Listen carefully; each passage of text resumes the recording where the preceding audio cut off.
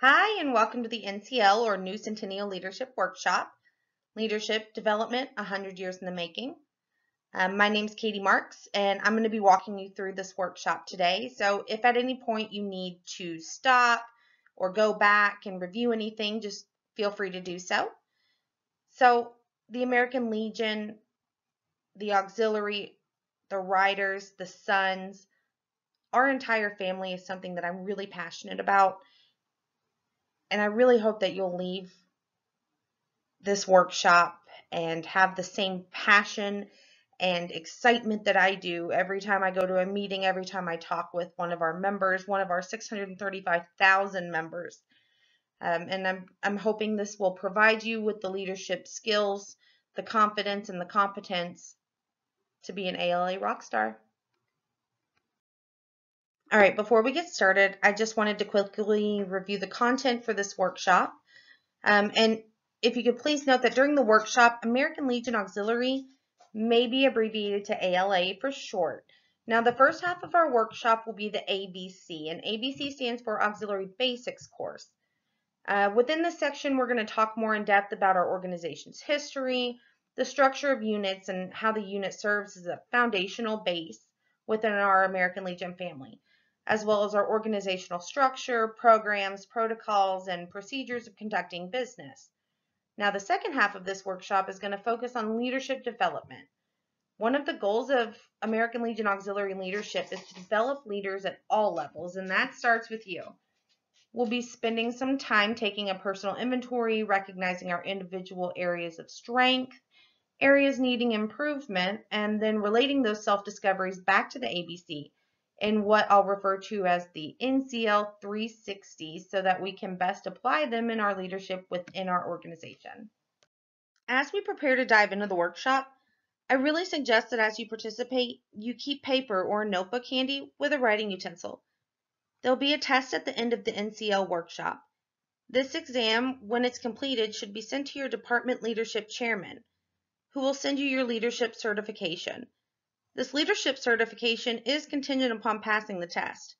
But more importantly, all the notes that are taken during the course of this workshop are great to have on hand as you continue on within the organization. Notes, comments, questions, suggestions, or even anything else you might jot down today are really beneficial to review and reflect on over time, even if you're not currently in a direct auxiliary leadership position. All right, now that we got all that out of the way, let's go ahead and start with the Auxiliary Basics course. During the period of only 8 years, from 1921 to 1929, the American Legion Auxiliary grew staggeringly from 11,000 members to over 200,000 members.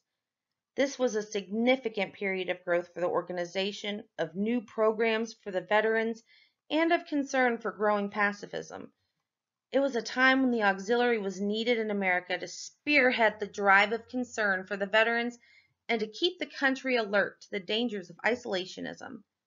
When American veterans banded together in the American Legion to carry on a peacetime program of service to the nation, it was only natural for the women of their families to join them. The women who had served so faithfully during the trying days of the war wanted to continue to serve, and the auxiliary is a result of that desire. Subsequent to the formation of the American Legion, a number of women's organizations wanted to become the affiliated women's organization of the Legion. A special committee was appointed by the temporary national organization of the Legion to consider these requests. And after careful consideration, the committee determined that a new organization should be made up of the women most closely associated with the men of the Legion. These women would serve the Legion in peace as they had in war. The committee had determined that the best way for the Legion to secure an effective auxiliary would be to build a new organization from the ground up. The auxiliary could then carry forward the phases of Legion activities more suitably performed by women.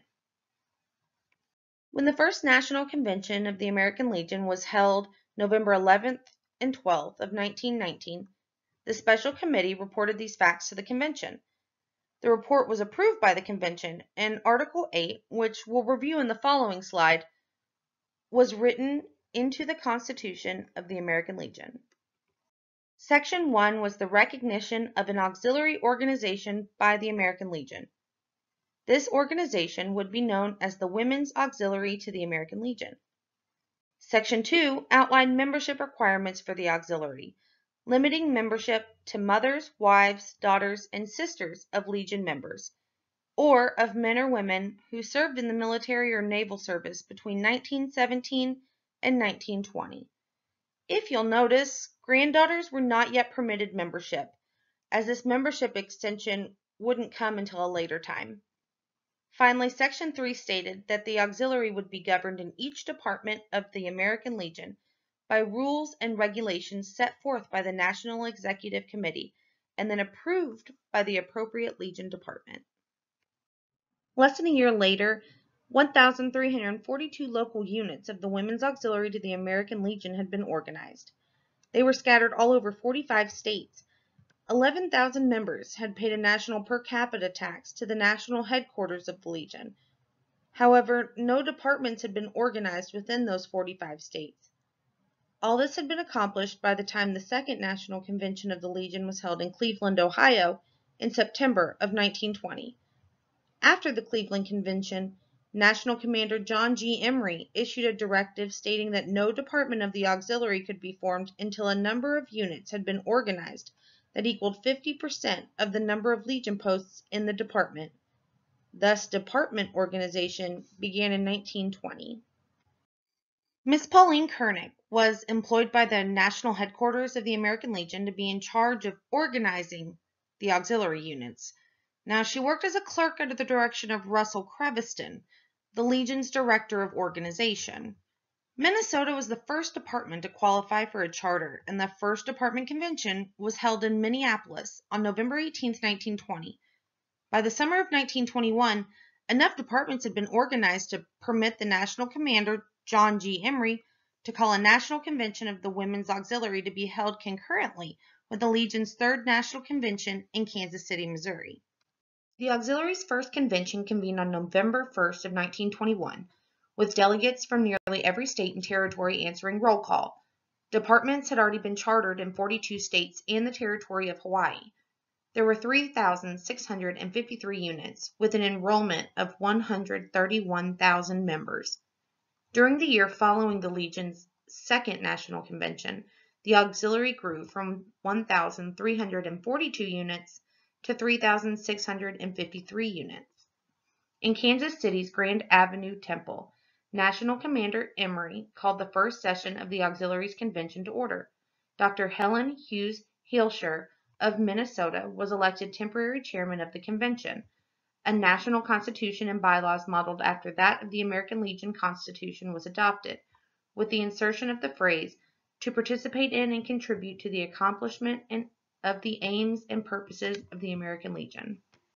It was at this convention that the name of the organization was officially changed to the American Legion Auxiliary.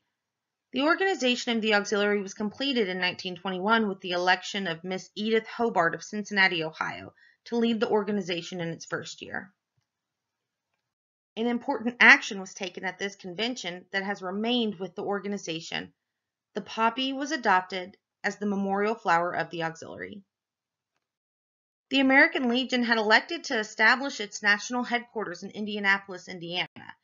The auxiliary established its national headquarters in that city and temporary headquarters. In 1925, the first unit of both organizations moved into a limestone building, occupying the third and fourth floors of that building. The auxiliary national headquarters moved from 8945 North Meridian Street, Suite 200 in Indianapolis, Indiana, in 2008, occupying the second floor. Miss Pauline Kernick of Indianapolis joined national headquarters as the first national secretary, and Miss M. Izetta McCoy of Topeka, Kansas, became the first national treasurer. With the help of a staff of 13 employees, the national secretary and the national treasurer, activities were launched in the fields of rehabilitation, child welfare, and Americanism. In the year following the first convention, enrollment increased to 190,635 members in 5,375 units. Departments were organized in 48 states, the District of Columbia, Alaska, Hawaii, and the Panama Canal Zone 1 in Mexico. In October 1922, the Second National Convention was held in New Orleans, Louisiana. Dr. Kate Waller Barrett of Alexandria, Virginia, was elected national president. The first states dinner was held at this convention for 1,300 people.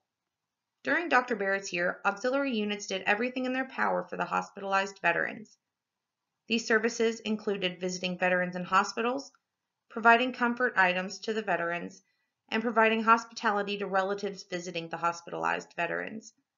Dr. Helen Hughes Heelscher, a leader in early rehabilitation work, sounded a call that was the beginning of the Legion's and auxiliaries' long campaign to obtain the best care for the disabled veterans. This effort eventually resulted in the establishment of the Veterans Administration and the development of a system of modern Veterans Administration medical centers. In its third year, Miss Helen Bishop of Massachusetts was elected national president. During her term, the fight for disabled veterans and for the adjusted compensation bill ended with the enactment over the veto of President Calvin Coolidge. In 1924, children's VAs were established to care for the orphans of veterans. The auxiliary had vigorously been fighting against radicalism and pacifism. Through the efforts of the auxiliary, the first Women's Patriotic Conference on National Defense was held in Washington, D.C. in February 1925. In the same year, strong nationwide support was given to the Legion's campaign to raise a $5,000 endowment fund for rehabilitation and child welfare. The auxiliary was given credit for helping that drive to succeed. The organization continued to grow in 1926, and disabled veterans made 4 million poppies. The auxiliary distributed these, and this represented significant progress in rehabilitation work. The pilgrimage to France for the 1927 National Convention took more than 27,000 Legion and auxiliary members to Europe. With the Leviathan as flagship, the American veterans and family female members crossed the Atlantic in peacetime. The Salvation Army's donut girl in World War I, Irene McIntyre Walbridge of New Hampshire, was elected national president. Under the leadership of National President Miss Lucy Ficklin of Georgia, the first Department Presidents and Secretaries Conference was held in November 1928 in Indianapolis, Indiana. This conference has proved to be so valuable that it has been held each year since that time. At this time, the auxiliary became a major force behind the pilgrimage of Gold Star mothers and widows to France. This pilgrimage was made at government expense. With the passage of the Naval Construction Bill, an important victory was won for national security, and the veterans were not forgotten at Christmas in 1928, as 50,000 hospitalized veterans received gifts from the auxiliary. A new tradition was established at the 9th Annual National Convention of the American Legion Auxiliary, when the national president was presented with the stand of auxiliary national colors under which she had served. By 1929, the Great Depression blanketed the country. The threatening conditions tightened the ties of comradeship among veterans and their families. This need to join together resulted in new membership records for both the Legion and the auxiliary. Under a new plan, each department in the organization provided gifts for all the veterans' hospitals in its state, regardless of the home state of the patient. Nearly 60,000 veterans received gifts from the auxiliary under this new system. As the Depression grew worse, aid to unemployed veterans became the first concern of the Legion and the auxiliary. The organizations worked together for a bill to authorize loans up to 50% on adjusted compensation certificates. The World War I bonus was not paid to veterans in cash, but in 20-year insurance certificates called adjusted compensation certificates. The White House blocked the bill. The president vetoed it. The fight continued, and 996,302 unemployed veterans were placed in jobs. Economic conditions brought a reverse in membership figures. For the first time, the auxiliary saw a decline in membership, as 9,622 members dropped from the organization. But by the end of 1932, there were only 402,441 members. The Depression had made it impossible for many members to pay their dues. In 1934, a campaign was launched to make good books available to more Americans. The Community Service Committee, established in 1926, carried out this program for the benefit of millions. The battle of the adjusted compensation certificates continued into 1936. When President Franklin D. Roosevelt vetoed the bill, Congress overrode the veto, and it passed. The American Legion and the American Legion Auxiliary won the battle. They were also victorious in their fight for increased national defense spending, for more than $1 billion was appropriated to strengthen the Army and Navy. In 1937, the Legion and the Auxiliary held their annual conventions in New York City, the largest and most spectacular convention in the history of the organization. 2.5 million spectators lined the streets of New York City when the 150,000 Legionnaires marched up Fifth Avenue. The gigantic parade lasted 18 hours. When world peace was threatened in the late 1930s, the Legion and Auxiliary continued their demands for a stronger national defense. Although World War I had occurred 20 years earlier, the needs of the disabled veterans of that war were increasing in 1937 and 1938. In that auxiliary year, the first area rehabilitation conferences were held, with short course of instruction given by veterans hospitals in 15 states. In 1938, the auxiliary began to grow again, and membership reached a high of 460,919. The half-million mark was in sight. The largest Christmas program for veterans took place in 1938, with gifts from the auxiliary sent to 94,654 hospitalized veterans and to 25,293 families of veterans. The program cost $236,902. Not a small sum as the country struggled out of the Depression. The year 1939 was a year of beginnings, and Kansas and Nebraska shared honors for a first in the Girl State program. This was the year that VA Hospital Gift Shops program began spreading quickly to all departments, becoming a part of the rehabilitation program. Congress suddenly adopted national defense measures advocated by the auxiliary for years.